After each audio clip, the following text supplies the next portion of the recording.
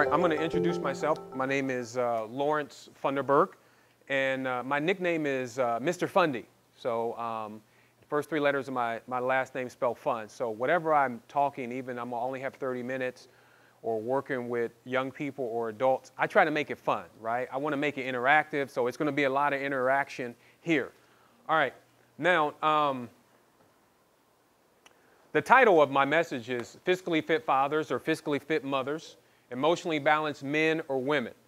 And what I talk to people about is that no matter how much money you have, the key is you got to be in control of your emotions. And particularly for us as black folks, emotions have really, really, really hurt us.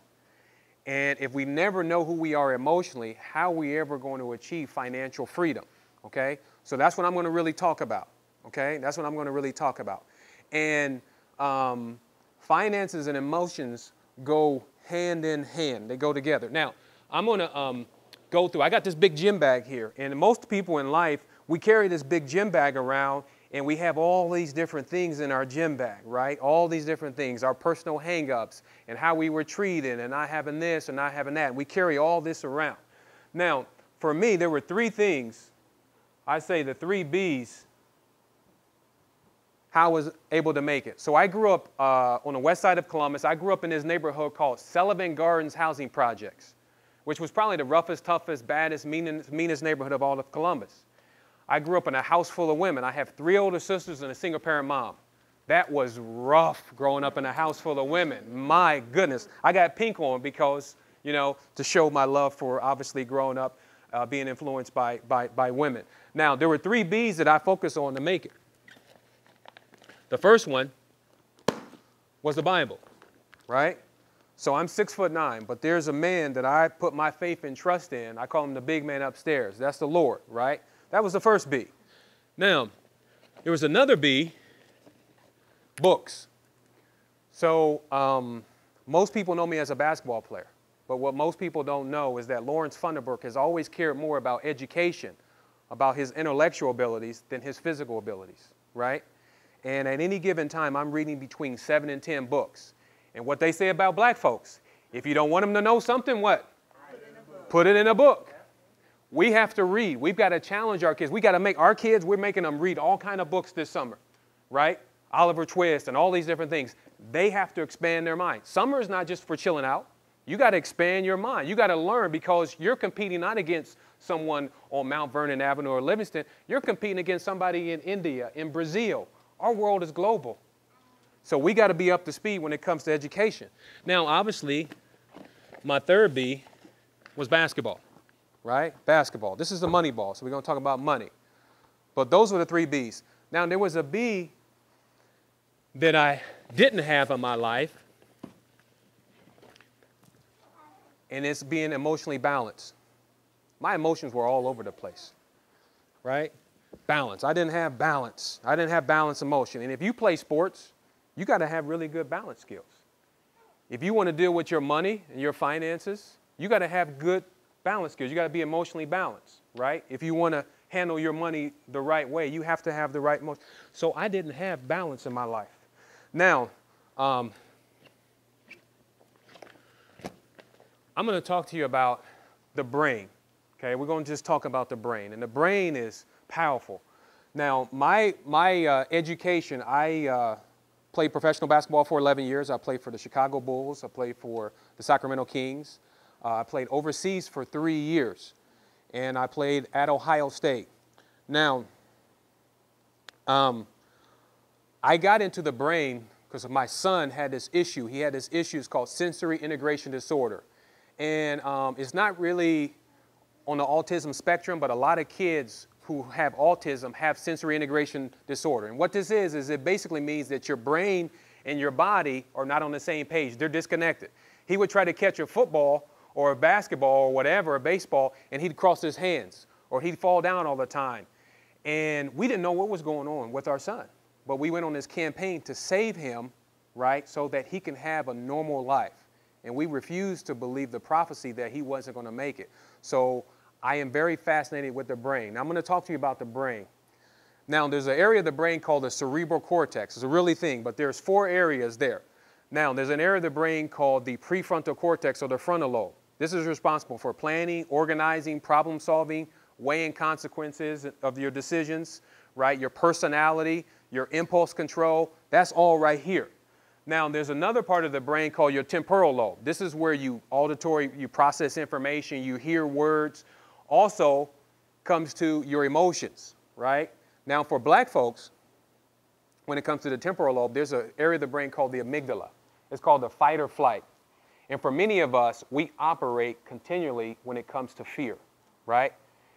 And if we are fearful, if we're afraid, we're paralyzed. And that is definitely the case when it comes to money, right? The temporal lobe. Now, there's an area of the brain back here. So the frontal lobe is right here. Temporal lobe is right here. And then you have this area of the brain back here called the occipital lobe. Occipital lobe is not only for seeing, for sight, but it's also for vision. And a lot of us don't have a vision for our future, right? So we are not going to be able to reach our goals because we don't have vision, but also motion of objects and different things. Now, there's a big thing in the area of the brain. It's called the parietal lobe. It's right here. This is where, as black folks, we operate the most, a parietal lobe, right? This is responsible for your rhythm, right? Your movement, your sports, right? We got swag. I got a little swag, too. I can dance. They used to call me El Boogie back in the day, all right? Now, we operate a lot there. And what I always say is a lot of us have athletic rhythm and musical rhythm, but we don't have financial rhythm. We don't. We swagged out, but where's our monetary swag? Now, when it comes to the parietal lobe,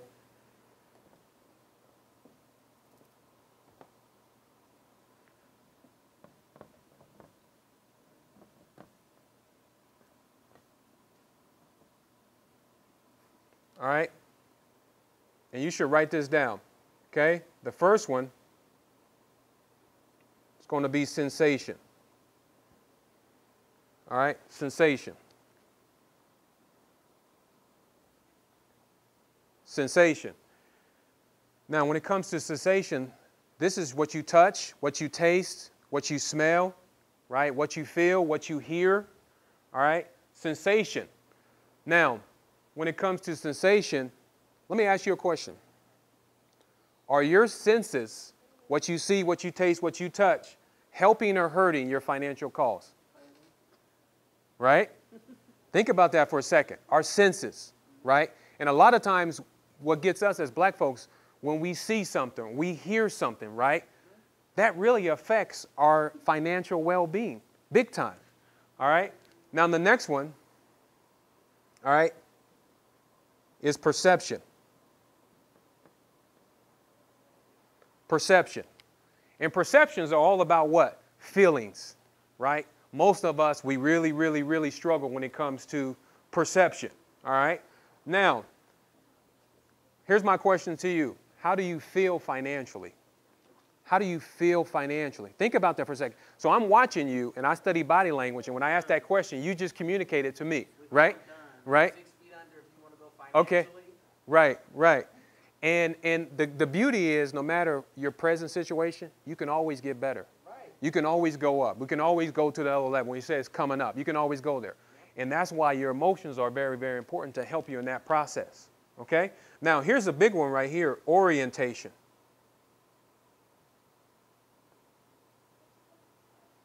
Orientation. Here's a question I'm going to ask you. Where do you stand financially?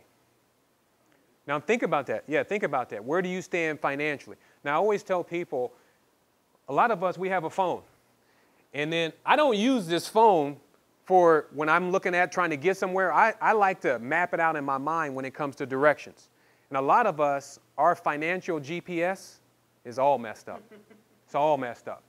And I tell people, look, if you don't know where you stand, when you go through and you think about your GPS, it's trying to locate where you are on this phone to get to where you're going, your destination. If you don't know where you stand, how are you going to know how to get to your destination? And most of us, we understand, right, rhythm. We understand, and we always say, do you feel me? Do you feel me? Do you feel me? But what about financially? Where do you stand financially? What about your economic orientation? You understand what I'm saying? Now, this next one right here, this is all in the parietal lobe right here, is navigation. This is all right here. All this right here is responsible for that. And what they found out too, between women and men, they found out that women typically have a smaller parietal lobe back here than men, but women have a bigger frontal lobe, and they also have a bigger corpus callosum, which is the bridge between the left and the right hemisphere. That's why women can multitask, and men, we can't. We struggle, just the task, okay? So it's how God made us. It's how he wired us. And I always tell people, when I walk around, I'll see most of the problems that we have as folks, as black folks in our community, it's all up here. It's all in our mind. It's all here. And this affects how we operate. Now, navigation, right? Here's the question I'm going to ask you. Are you moving toward or away from your financial goals? Think about that, okay? Are you moving toward or away from your financial goals? That's critically important. All right. The next one is destination. Destination. How likely are you to reach your financial goals? And I always love coming in and love working with our people because I tell people, look, it doesn't matter where you stand, right? I grew up for 18 years on welfare. I carry a food stamp in my pocket. To this day, I carry a food stamp. This is always with me because this is a constant reminder of poverty. And I hated being poor, right? The stench of poverty is always on me. It's a smell I never want to leave. I want to always remember how I grew up. This is a constant reminder. They stopped food stamps many, many years ago. So your destination is how likely are you to reach your goals? All right, now here's a big one. And they got a lot of movies out now about this. Emancipation. I love that phrase. Harriet Tubman, she said, I freed 1,000, but I could have freed 1,000 more if only they knew they were what? Slaves. You have to know you're in bondage in order to be free from it. Come on now, you know I'm talking right. You know I'm talking right. You know I'm talking right. We need to understand where we are, right, in order to break free so we can have a legacy for our kids. I have 2 kids. So that they know that the legacy that how I grew up is not going to be their legacy. We got to change that right now, right? Emancipation is, are you really, really serious about financial freedom? That's the question. That's the question. Now, I'm going to shift gears and I'm going to really go into emotions now. And we carry all this around. And I want to challenge you and I want you to really think about this. All right? So we have 6 emotions. Okay? 6 emotions. All right? 4 of them are thought of as negative. 1 is neutral. And then 1 positive. All right? So I'm going to go in my gym bag and I'm going to challenge you and I want you to think about this. Okay? I want you to think about this. All right? So I got my big gym bag. The first emotion I'm going to pull out is fear. Now I'm going to tell you my story. I'm going to go through my story. Now, there were a lot of fears that I had growing up. One of the fears that I had growing up is my mom would send me to the grocery store with food stamps, and I always was afraid that somebody was going to see me carrying those food stamps. Now, they would come in the store from my neighborhood, and I would see them. I'll get out of line and walk around the store until they left. Now, in Sullivan Gardens, everybody's on welfare, right? Not just you. But I want you to think about this. I want you to think about one fear you had. I want you to think about what is your greatest fear when it comes to money or finances. Write that down. What's your greatest fear? I want you to think about that. What's your greatest fear? And for sometimes as a kid, maybe your greatest fear is you're afraid of the dark, or you're afraid of somebody bullying you, or you're fearful that you're not going to be accepted. But you need to understand, you need to deal with your emotions. I always tell people, don't hold on to your emotions. You got to let them go, because when you hold on to stuff, you're never going to be free. So I want you to think about, what is your greatest fear financially? If you want to, I want to hear from you. Anybody want to share? What is your greatest fear financially? Anybody? Anybody want to share? I don't want to make all my money and spend it on everything because Okay. that's like poverty. Okay. So that's your greatest fear. Making money and then blowing it and spending it right away. Anybody else? Another fear? Same thing, spending. My greatest fear is losing my house. Ooh. Okay. Okay. Okay. I grew up somewhat slightly kind of middle class. Middle class. Okay. In-ground pool in the backyard. Mm-hmm. But my dad lost the house. Mm-hmm. And so one thing to this day, I get that mortgage paid first and foremost. That's right. Okay. And I just always say to myself, I will never lose a house like my dad did. Right. You're exactly right. And we have these fears that we hold on to. Anybody else got another fear? What's your greatest fear? Some people have a fear of running out of money or not enough. Or guess what? You ready for this? Not being able to retire. Yeah, working. And that's what's going on. Okay? So your greatest fear. All right. The next one. All right. And I had a lot of trouble with this. Anger. Anger. And usually when people think about anger, your whole body changes. Your whole body language changes. And for a lot of us, we're angry and we don't even know why we're angry. So I grew up with my mom, single parent household. A lot of anger my mom had. You know what I'm saying? And it's true. Men wouldn't treat her right, you know, not having enough money, you know. And you grow up around all that and you absorb that. That's why I always say as parents, we got to be very careful of the emotions that we display in front of our kids. Let's be honest here, okay? So I want you to think about what is the thing that you've been most angry about when it comes to money, okay? When it comes to money. And for me, growing up, I was very angry when people used to treat me like I was invisible. And when you're poor and they treat you like you're the scum of the earth, that still bothers me. That bothers me. The people treated me that way. They treated me like I was a scum of the earth, like I don't mean nothing to you because I'm poor. I am a somebody. And then when I became a somebody, you know what? I used to treat people like they were invisible. Because you treated me that way, I'm gonna pay you back. But we gotta be very careful that we don't have anger because that's when we get revenge. We do that a lot. We say, okay, look, I got this, and you didn't believe in me. Now you look at me coming down the neighborhood or whatever. You see me. But we got to be very careful how that's going to sabotage our own financial future, trying to pay somebody back. Come on now. Come on now. So I want you to think about what is your greatest, what were you most angry about? And sometimes it could be if you're a husband and a wife or a couple, whatever, that one spouse or may spend more money or something. We all have our hang-ups when it comes to anger. Anybody want to share what are you most angry about when it comes to money? Anybody? It could be maybe when you got a job or you got fired from a job or whatever the case. Yes.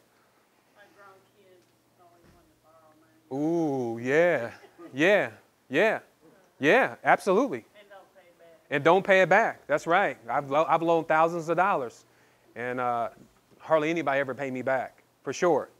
Anybody else? Anger? Okay. Disgust. Disgust. Now, growing up in poverty, and we had the trash cans right in the backyard, and I had the task of taking the trash out. And I hated the fact that I would have to take the trash out, and there'd be diapers by the trash can and the smell, and then in the neighborhood, alcoholics would use the trash can as a bathroom. And the disgust and that smell. And I think about that. And I said to myself, I'm never going to live in an environment like this, but I'm going to come back, and I'm going to help as many get out of here. So when I want you to think about it, what have you been most disgusted about when it comes to finances? Some people have been disgusted about people who, if you're poor and someone's rich and they don't help, or I tell people, look, you can never become what you hate. If you hate the wealthy, you're never going to become wealthy. Right? Anybody want to share? What have you been most disgusted about when it comes to money? Anything you think of? To work hard and work a lot and you don't have nothing to show for it. Yeah, that's right. To work hard, to work a lot, and not have nothing to show for it. Absolutely. Absolutely. Or you make progress. Yes. And something comes up. Yeah. And you're broke again. How do you get off that treadmill? How do you get off that treadmill? That's what we're talking about now. Being understanding, having a game plan. Now, Now, on this next one,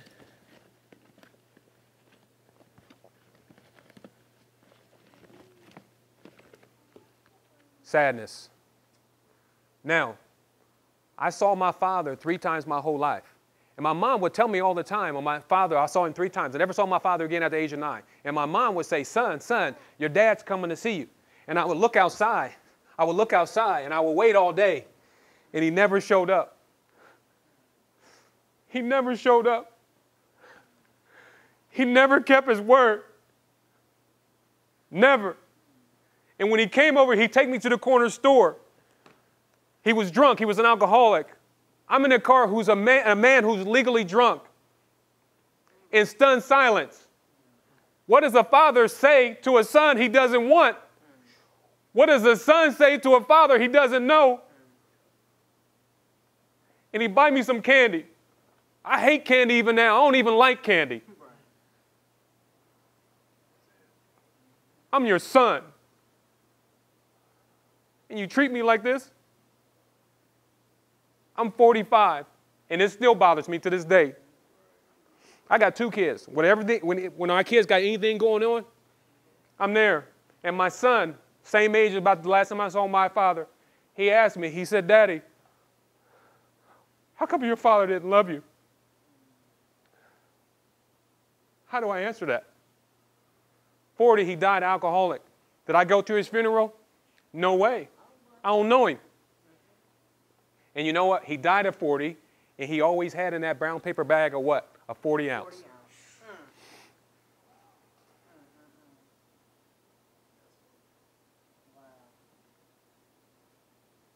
And you're very fortunate to have a father. If you have a father in your life, you're very fortunate.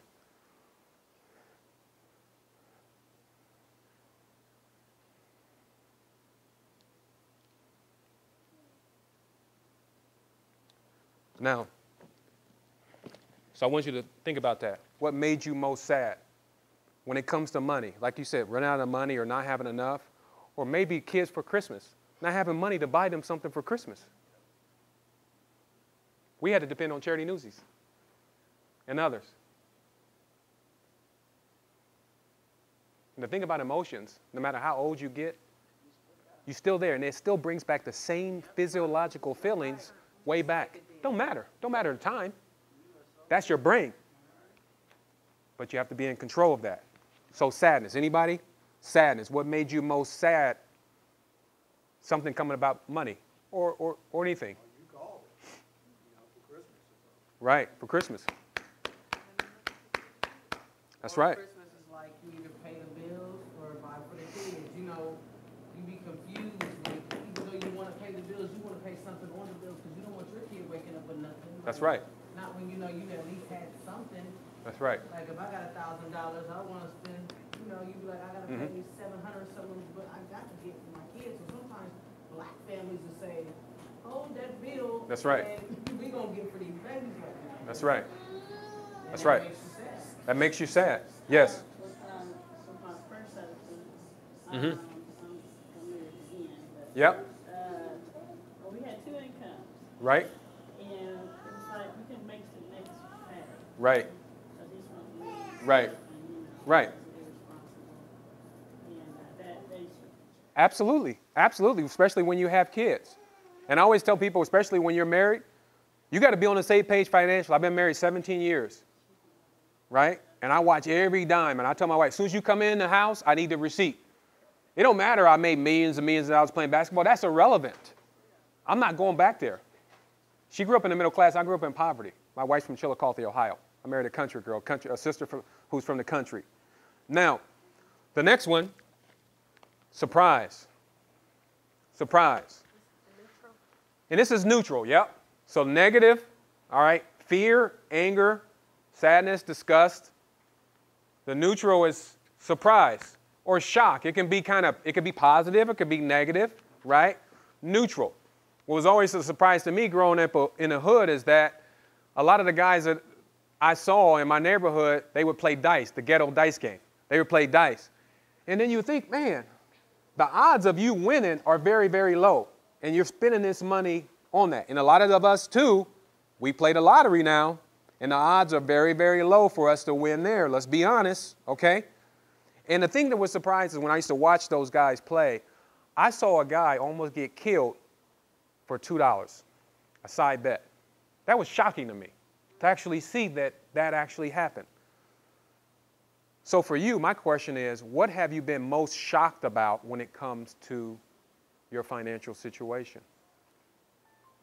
And I got you, and I see you're thinking, I'm saying, I'm watching you. So I'm thinking, you're telling me a lot about, yes. I'm in school right now, and I have a lot of debt. You got a lot of debt? But Okay. Obama's loan forgiveness. Loan forgiveness, right. If you go into that for, yep, Yeah, 10 I years. had 84,000, now they owe you 5,000. Okay, They owe you 5,000. okay. So I'm surprised and shocked because I've been paying for school on fake money. Mm, Now I don't have to pay it all back.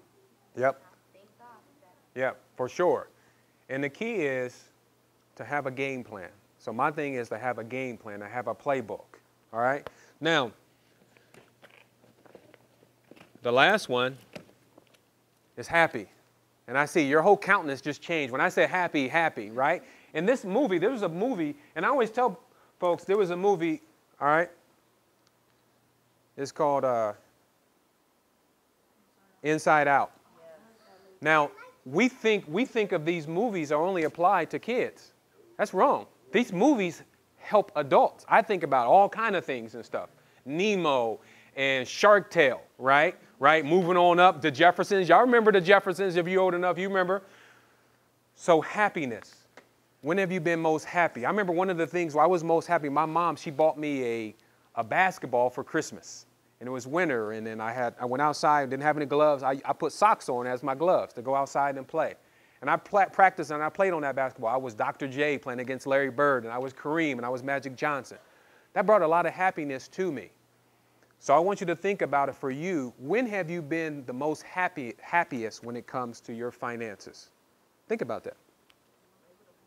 When you're able to pay your bills and have money left over. Okay? First of the month when I'm retired. Okay. Now I'm going to have you ask me some questions. And one of the things that I do is, because with 30 minutes, that's not enough time for me. And what I am is I help people develop a life and a financial plan. And I just talked about emotions, which are the key part of you being able to survive financially. But a lot of us, too, we need to think about having a playbook or a game plan, right? The finals are going on right now. When they plan that game, before the game, every day leading up to that, they're going over their playbook, right? This is what we want to do. Well, if this happens, if somebody gets in foul trouble, this is what we're going to do. For us as black folks, we a lot of times react. We just react to whatever comes our way. We don't have a game plan. We don't have a playbook to keep ourselves in the game. And that is the critical piece. Yes. So this right here, yeah. So the state of black wealth. This is where we are. All right. So net worth, which is a measure of wealth. So most of us, we think of wealth as in how much money you make. Ain't wrong. Net worth is the difference between your assets, right? What you have, so your cars, your clothes, your house, your savings accounts, your investment accounts, those are your assets. Minus your liabilities, your debts, credit card debt, car loans, home loans, right? Student loans, okay? So when you take your assets, everything you own, and you subtract what you owe, you get the difference. That's called your net worth. Now, the median net worth, which is in the middle for black folks, so back in 2009, we have whites here, $192,000. Hispanics, $24,000. African Americans, $19,000. Now, this was in the midst of the economic recession. Now, in 2013, in the midst of the recovery, whites, their net worth dropped to $142,000. Hispanics, $14,000. Blacks, $11,000. Now, and a lot of that had to do with whites. Their net worth didn't drop as much, is because they didn't have all their money tied up in the house. They had money in the stock market. The market recovered and stuff like that. And then for black folks, if we take away the family car, our net worth would drop to $1,700. Come on now. Come on now. We come too far to go back so soon. Come on. Our ancestors did too much for us to be in the situation that we are in right now. Come on now. You know I'm talking right. Yes, sir. So in your experience, what have you seen the big difference between where does the divide start? Right. Like between whites, between Hispanics, between Absolutely. Where does that start? Yeah, a lot of us, I always tell us as black folks, we want to look the part instead of be the part. We want to be fly. We want to be fresh. And I'm cool with that. I always tell people, look, there are certain things you have to have non-negotiables. Meaning, like for me, because we never had a nice car, I'm always going to have a nice car. It doesn't have to be new, but it's going to be nice, right? That's me. Those are non-negotiables. It may be for get your hair done or get your nails did or whatever the case. You can have non-negotiables, but you got to save. You got to have a game plan. You got to start investing. And particularly as white folks, they invest. When we have retirement accounts at work, black folks, we borrow against them. We don't match them. We don't put money into them. So that's a big thing. And we want things that we can touch and we can hold on to. Houses and cars and clothes. So those things are abstract. Stocks and company, bonds, and private equity. They're abstract to us. Abstract concepts really struggle with our kids in math. I love abstract concepts, but that's where we struggle. Now, when it comes to the percentage of wealth in America, whites own about 90%, Hispanics 2.3%, and then blacks 2.6%. Now, we have discretionary buying power of about $1 trillion. And yet, look at our financial situation. Now, this is not just people who don't have a lot if they're lower income. This is the middle income. This is people who make a lot of money, professional athletes. I saw it all day, every day. And a lot of that is because they never dealt with who they are emotionally. And if you never deal with who you are emotionally, you're going to always struggle. I'm just going to be honest with you. I tell it like it. I'm a straight shooter. And we got to have a game plan. So I wanted to focus on emotions because I think that's the critical piece. But I want to, if you are interested, you take my card and we can always do a game plan to actually help you with your financial situation. Because we got to think about our legacy, right? Our kids. We have to. Who's going to do it for us? It's not going to be a politician. It's not going to be anybody. It's going to be us. Any last minute questions that you have? Any questions that you have on anything that I share? And then I can tell you if you want to think about certain rules of thumb when it comes to money. Okay, you ready for this? When it comes to savings, how much money you should have saved. Okay, how much money you should have saved. Very, very important. You should have 3 to 6 months. 3 to 6 months of savings. All right, so what that means is, all right, let's say you work and let's say your take-home pay, let's say, is $3,000. So 3,000 times 3 is 9,000. All right, to $18,000 you should have in an account, like a savings account, right? Or a checking account. Is that like Your personal account, yeah, or your joint account. Now, most Americans, to cover emergencies, most Americans don't even have $1,000. Okay? So that's just savings. And then go ahead. No, I was just asking. No, keep going. You might Yeah. ask a question. Yeah. So that's just savings. You got a question? You can finish what you're saying, but I do have a question. Okay. All right. So savings. So we've got to think about saving money. And then here's what we say. We always say, I want to save for emergencies, right? Now, for folks who, particularly whites who think about building wealth, they don't just think about emergencies. What they got to think, they think of it's not just an emergency fund. They consider it an opportunity fund. Right. Hello? Vacation. Opportunity fund, right? To invest, to do supplemental services or whatever the case may be. So you got to have 3 to 6 months. So as a financial planner, there's 3 critical areas that people got to have. One is they got to have the savings. The second one is, you ready for this? Life insurance. Most of us black folks, we do not have life insurance. How much life insurance should you have? You ready for this? Okay. Let's say your income for the year, let's just say, just to round numbers, is $100,000. Two-parent income, you make $100,000. You should have between $7,000 to 10 times your annual salary in insurance. So this means you should have between $700,000 to $1 million in life insurance. And I always tell my wife, look, if something happens to me, I want your life to continue. I can't come back. I can't come back. I'm not coming back. You got to keep living your life. Right. That's what this is for. I can't come back. And whenever I talk like this, my wife, she starts getting sad. But your life has to go on. And for most of us, we don't even have insurance to bury people. We don't have insurance to bury people. And then we have kids. What about going to college? What about the lifestyle that you're used to? How do you replace your lost income, right? And in life insurance is not very expensive. Term insurance is not very expensive. But a lot of us, we let policies lapse and we don't have the insurance. And then we wonder, we're scrambling around doing fundraisers or fish fries to bury somebody. Come on now, let's keep it honest. All right, now that's the second one. The third thing is estate planning. Now, as black folks, let me tell you something. You need to get a will. You need to get a will, meaning that if something happens, who gets what? And somebody says, I don't even have a lot. Look, if you got a house, if you got a car, or if you got certain things, believe me, you got it. And people will fight. I've seen it. They fight. They'll fight. So a will, you need a basic will. Now, you also need something that's called a healthcare power of attorney. Two people are driving. Let's say they get in a car accident. Both of them are incapacitated. Who's going to make decisions on that person's behalf for life support or whatever? That happened to me with my mom. I'm having a meeting. My sister calls me hysterically and saying, you got to get here. You got to hurry up. You got to go. You got to hurry up. Mom's about to die. So I rushed to the hospital, Mount Carmel East. They could not get started until I was there because I had her healthcare power of attorney. This has happened, right? And that we have to have these documents in place. A will, healthcare power of attorney. The next one is a financial power of attorney. So you need a will, you need a financial power of attorney. A healthcare power of attorney, you need a financial power of attorney. If something happens, two people, car accident, you still got bills to pay.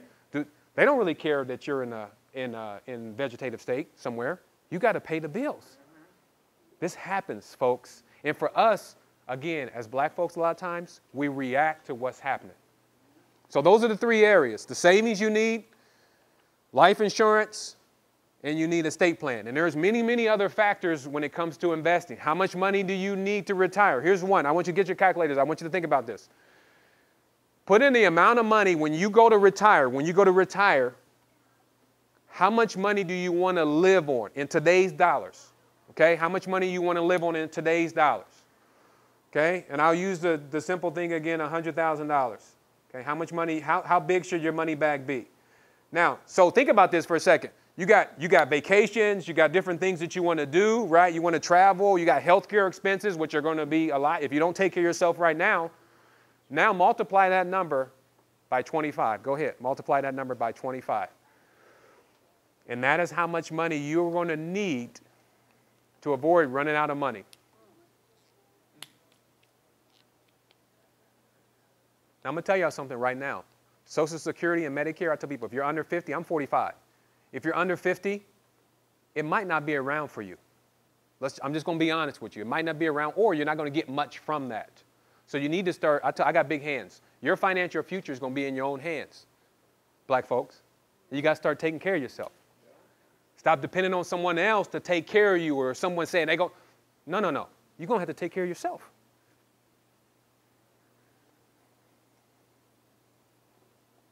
And that's my spiel. Any questions? Any questions? Anything? Anything? I know y'all got a lot. And it's free. And it's free advice too. Free, because I charge $150 an hour. I wouldn't charge all that, but that's what I charge. And that's cheap. That's cheap considering that somebody will pay an electrician, or painter $200-300. I'm helping you with your financial future To get rich. to help you, Okay. to protect your legacy. And you want to question my fees? Right? It put me in more Right. debt. I'll go to I do what these black people do. You know how we get in debt. Now they got the cash place. Yeah, the cash place, cash advance place. That's why black people don't save money. I was thinking about that too. Like, No, you're you right. make it to where- Yeah, you're like, okay, so now you really going to work just to pay. Right. And you're paying all that interest. And that's interest working against you. And what whites do, interest works for them. It works for them, but it works against us. Come on now. Yeah. All right? What about the poor white people? Poor white people, yeah, they're in the same boat. Yeah. There's a lot of Appalachian, particularly Southern Ohio. There's a lot of poverty in Southern Ohio. My wife's from Chillicothe. It's very, very, very poor down there. Trust me. All right. So any questions? And you can stay. All right. So and you can stay afterwards and ask me any questions you want. All right. Thank you for your time. Hopefully you enjoyed yourself. Okay. All right.